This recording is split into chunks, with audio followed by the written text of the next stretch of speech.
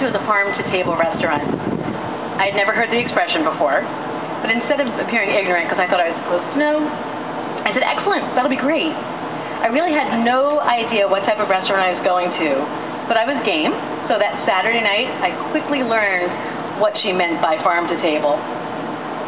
As we drove through the entrance to the restaurant, we were surrounded by green fields filled with vegetables on either side. You may be able to picture this restaurant, Mike. It's near our house. Not our house is.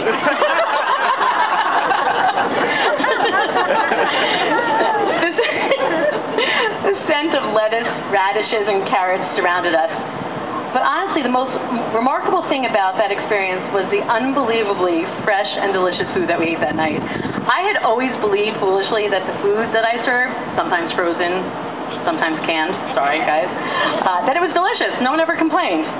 But then I tasted a stuffed artichoke that night and some sauteed spinach at this restaurant, and that was it for me. Since that time, the farm-to-table concept has grown with more and more restaurants going in this direction. I have to say I'm so incredibly proud and pleased to be part of our school's farm-to-table initiative. Not only does it place CMS in the forefront of environmental awareness for schools, but all of our students and staff will clearly enjoy its benefits.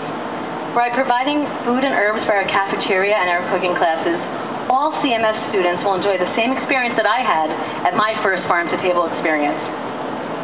Additionally, it's our hope that we'll have the ability to integrate this garden into various curricula at CMS.